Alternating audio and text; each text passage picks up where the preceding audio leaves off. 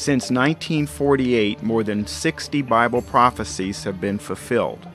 More prophecy has been fulfilled since 1948 than in the 1,000 years before then. The birth of Israel on May 14, 1948, and Islamic war the next day was foretold in both the Old Testament and the New Testament. Only the true God can give prophecy. There is no fulfilled prophecy in the Islamic Quran. The prophet Amos said that there would come a time when the exiles of Israel would again have Israel as their own land and that they would never be uprooted again. Isaiah said Israel would be born in one day. The prophet Ezekiel said God would one day bring the people of Israel back to Israel as a united nation. This might have been a shock to Ezekiel.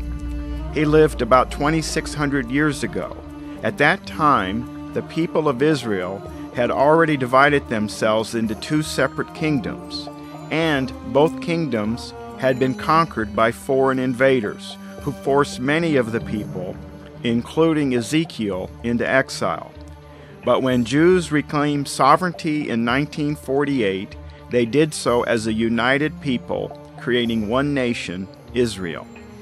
In Leviticus 26, the Bible says that the army of Israel would have a supernatural power to prevail during times of conflict.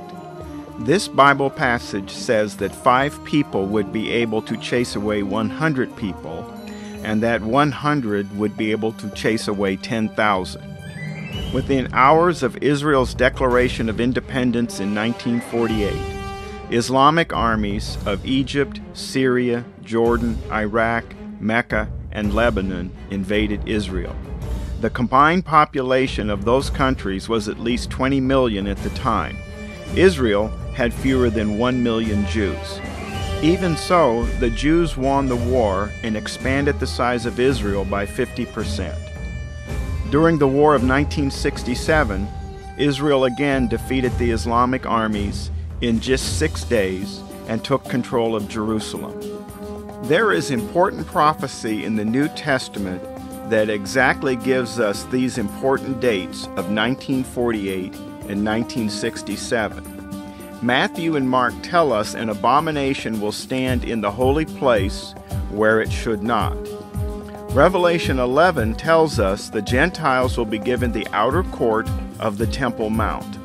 This abomination is the Islamic Dome of the Rock on the Temple Mount. It was constructed between 687 and 691 AD with a midpoint of 688-689. The Islamic writings on the Dome of the Rock blaspheme Christ by saying God did not have a son. The Dome of the Rock also contains on its foundation stone the mark of the beast, the Islamic Shahada. It is a true abomination and a marker for other prophecy. Revelation tells us 2 witnesses, which are the Jewish remnant and Christians, will prophesy symbolically for 1,260 days, or literally for 1,260 years. The midpoint year of the abomination, 688-689, plus 1260 equals 1948. They would prophesy about God's promise to restore Israel until Israel again had a homeland on May 14, 1948. We are told in Revelation that as soon as they are done prophesying, the beast will attack them. The very next day after Israel's independence, the Islamic armies attacked Israel on May 15, 1948. Revelation also tells us the Gentiles will trample the holy city for 42 months. 42 months is 1,278.4 days. The midpoint year of 688-689 plus 1,278.4 years is 1967, the exact year Jerusalem was liberated from the Islamic armies. Israel now controls all of Jerusalem. The prophet Daniel told us in the end times the final Islamic beast kingdom would be comprised of the Babylon and Persian empires. Today we see Babylon being reformed out of the Shiite Islamic armies in Iraq and Syria. The Persian Empire is growing out of Iran. This is a very active time indeed.